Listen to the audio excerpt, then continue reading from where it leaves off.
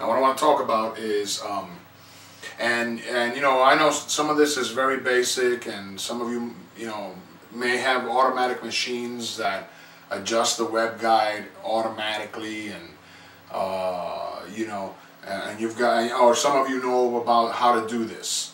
But for those of you who don't, I want to show you a way to calculate in anticipation and plan out how much you're going to move the web guide every time you change the width of your substrate from one job to the next.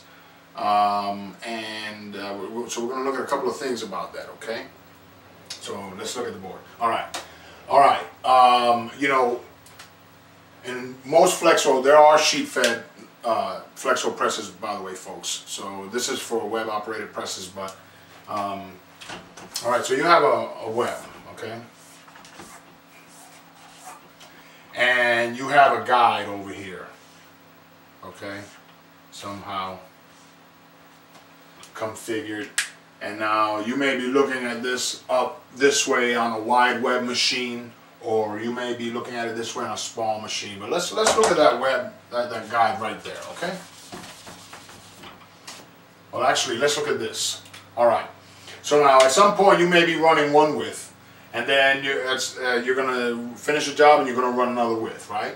Okay. So let's take, just for example, that this is 24 inches. Okay. And we're running along, and we're running on 24-inch material. And now we're coming up to a job, and it's well, let's use a small difference. It's 1 inch difference, okay? So the next job is going to be let's make it 2 inches so the math is easier. We're going to go to 26 inches, okay? So the next job, we're going to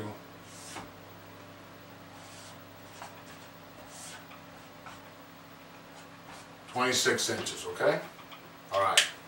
Now, in most cases that I've seen, presses are designed and set up so that most things reference the center line of your impression cylinder or your drum, if in the case of a CI press, and everything is on center. If you have dies, they usually, the center of the die, when your side-to-side adjustment is in center, will fall in the center of the machine and the center of the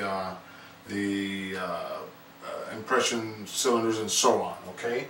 So it's based on that. Here's our center line. All right, now, and I'm going to move our web guide this way, so we're going to, you know the web guide.